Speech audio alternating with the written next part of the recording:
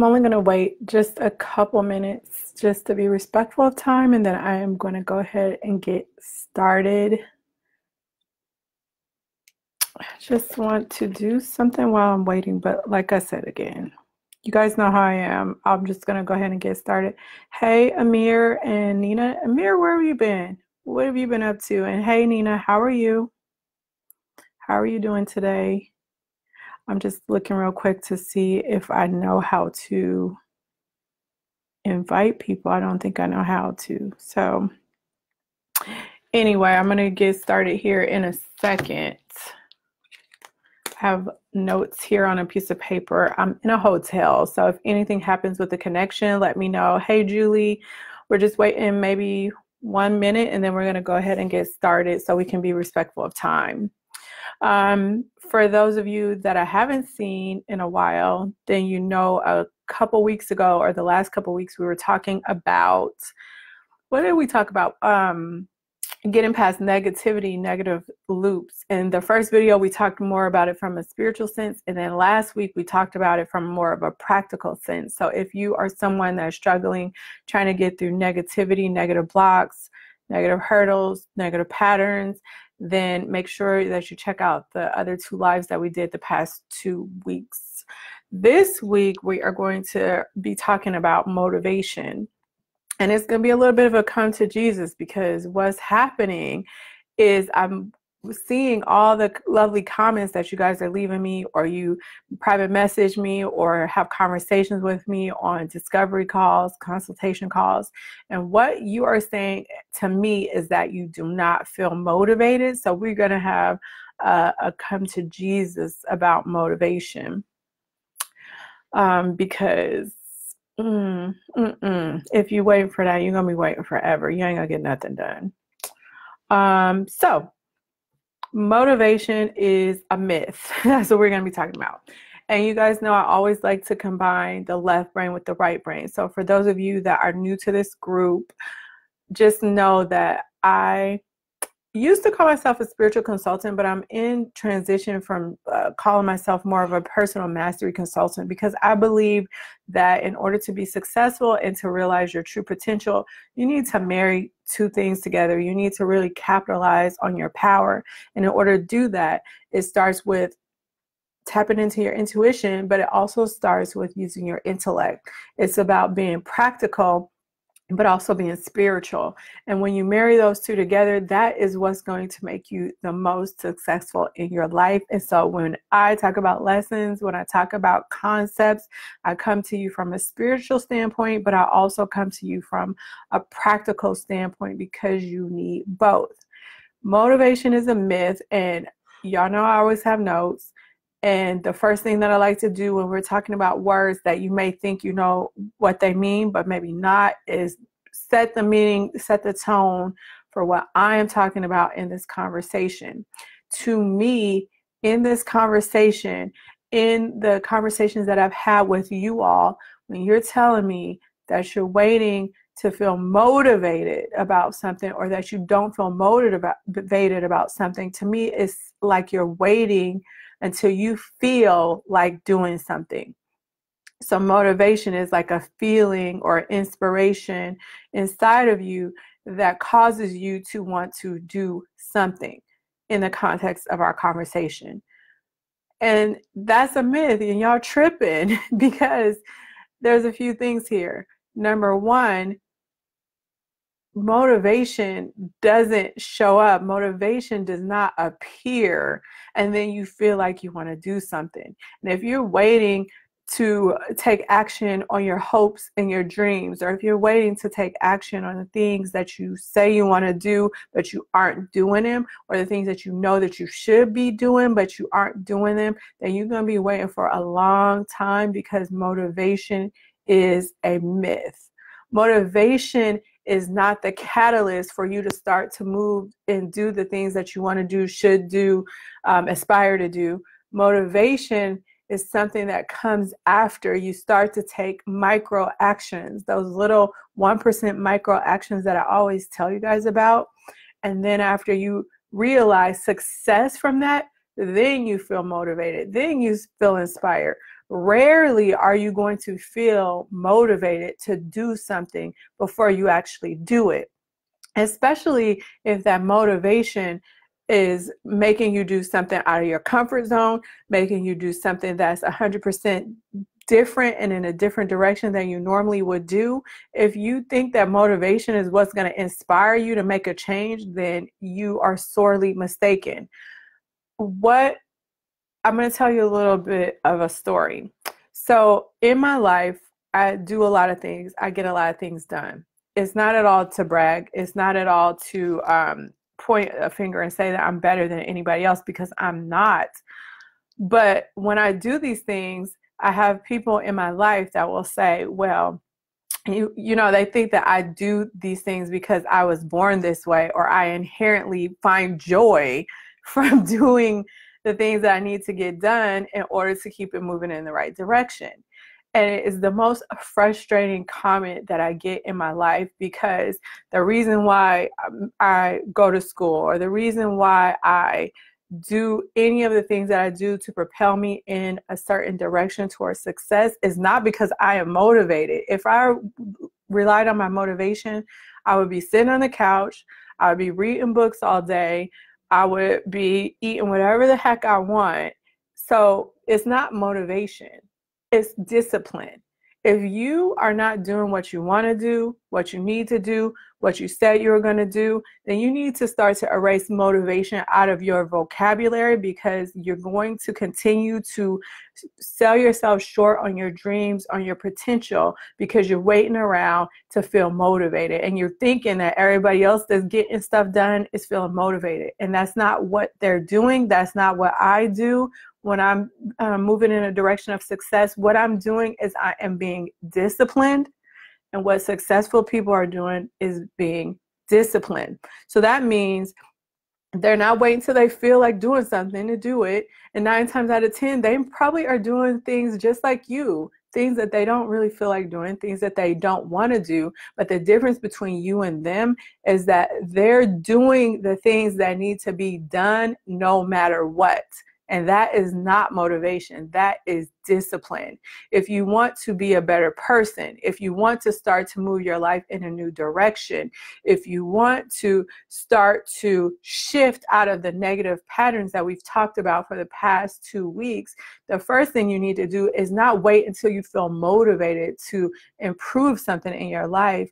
It's about just saying, I want this to happen, and I'm just going to make it happen and get it done by taking action.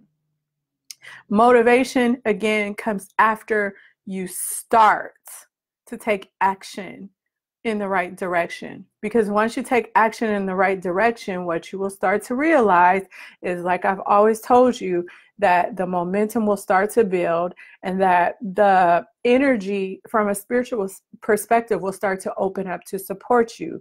It's like a car. If a car is dead, it doesn't wait around for motivation to get going in the right direction. No, there's something that has to happen to move it from inaction to action. And that is some sort of energy toward something and moving in the right direction. And then once those wheels get moving, it's much easier to get that thing to keep moving than to try to do it from inertia to moving. I hope that makes sense. That's a weird analogy, a weird metaphor.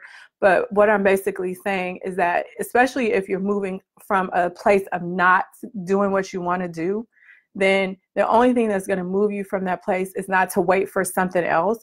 It is to pour some action or energy into it to get it moving. And then from there, it becomes much easier. And that's where motivation comes from. That's what motivation is. It's that energy that fuels you to keep going, not necessarily the energy that has you start the whatever it is that you want to do. So you take action on something you want in the direction that you want. And if you really don't know what you want, you just take action. I always tell my clients, take action differently than you're taking action now. So if you don't like where you are now and you know you want to be something else, but you don't know what it is, just do differently. Take a small step in a different direction. choose something that you wouldn't normally choose, and then sit back and assess the results of that. And that is how you start to create motivation for yourself. You are responsible for creating motivation in your life. There's not something else that's going to come out and give you that in order to make you move forward. What starts it, what starts your positivity, what starts you flowing in the right direction is discipline. The number 2 thing that I want to talk to you about, and I kind of touched on it a little bit when I told you guys how people tend to interpret my successes in life, and they think that I have more willpower and more motivation and determination than them, when that is certainly not true. I just have more discipline. But I have more discipline because I do what I need to do because it's just who I am. So you have to start to examine who you are too. So if you're not feeling motivated in life, who are you? Like, who do you want to be? And who are you now? And if you're somebody that doesn't have the discipline to start to take a step in the right direction to better your life, then of course you're going to think that everybody is working off willpower. But you don't have more willpower than me. I don't have more than you. We're not born with certain subsets of willpower. What we are born with is an ability to be disciplined. And what it comes down to is I know what I need to do because I know who I want to be. And since I know where I want to go, who I want to be, then I know that I'm not going to get there sitting around waiting for this thing called motivation to help me get there. It means that no matter if I like it or not, no matter if I feel like it or not, I'm going to get up and I'm going to do what needs to be done because it's who I am. So the second shift that I would have you to start to integrate in your life is to start to re-examine who you are. Are you somebody that is successful, that wants to be successful, that wants to manifest good things in your life, that wants to learn how to save money or eat right or do any of those things that we most commonly want to do? And if that is the person that you want to be, then do it. You just do it because it's who you are. It becomes who you are. It's like once, and then if you become who you are, based on the goals that you have for yourself, that's the motivation. Because once you see the success and the rewards from the discipline that you've developed and from the things that you've achieved from that discipline, then you just continue to move forward. And that's where the motivation comes from. It's the motivation to not go back. It's the motivation to not be who you were a year ago or a month ago or a week ago. It's the motivation to continue to see the rewards from your successes, like those little small rewards that you see in the moment when you are who you say you are and you do what you say you're going to do and you move in the direction that you say you want to move in. It's not willpower. It's not motivation, it's discipline. So start to erase motivation out of your vocabulary. If not, you are going to be waiting for a long time to feel like doing something. Spiritually, and we'll talk about this more later, but the way that you manifest also doesn't come from how you feel about doing something. It comes from a different place, and I need to make a note about that, so that I can remember for us to talk about it from a spiritual perspective next week, because I want to give you some tips on how you can start to develop more discipline, which in turn will give you more motivation. And then this is the third thing that I want to talk about. You may have to find motivation. So discipline is from you, and you are the catalyst for whatever happens in your life, whether you want to believe that or not. And if you don't believe that, just perhaps open your mind for a second and pretend that maybe I'm right, and maybe you do have control over the successes or the we won't call them for failures, but maybe the successes or the non-successes that you experience in your life. And if you are in control of that, then you start off with the discipline and moving forward in the right direction. But motivation, while you're waiting to try to get it inside of yourself, you may have to get that outside of yourself to help keep you going and help keep you moving in the right direction. And I know some of you know this, right? I'm sure there are some of you that don't like your job, but you get up every day and you go to work and you do what you need to do and you keep it moving. And the reason why you do those things is because maybe you have a family to take care of. Maybe you have children that depend on your income, a family that depends on your income. Or maybe you go to school and you get good grades and you hate it, but you do it because it's what is needed to be done.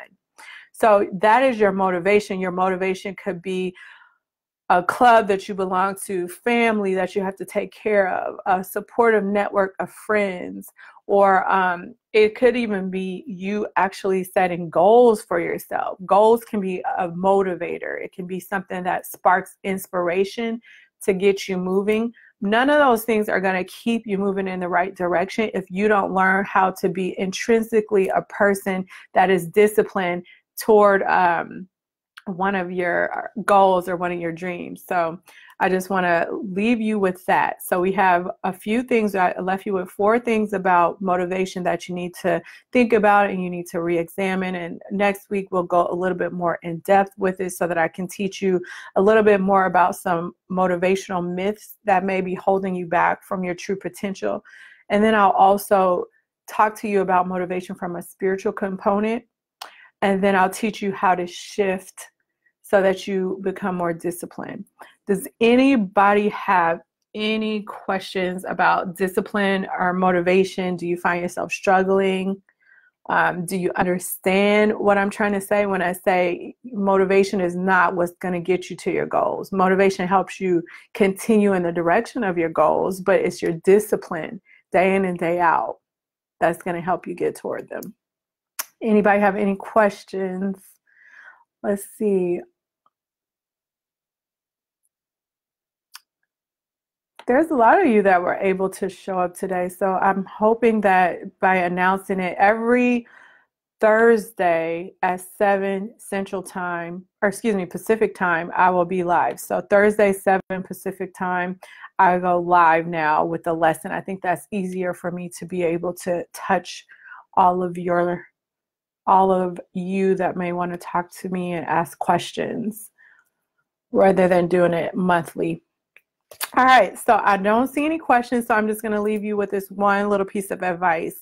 So the last thing that I think that will keep you motivated and keep you moving in the right direction is by, again, developing a goal, but then also having a step-by-step plan where you are actually moving through actions that are going to take you from point A, point B through objectives in order to meet your goal. And so if you find yourself having problems with that and struggling with that, and you feel like you need help with getting on your right path, getting a sense of direction, getting some goals in place, and learning how to move your life forward, then I have free consultations, and I've left a link in the description box of this video so that you can be able to book your own free consultation.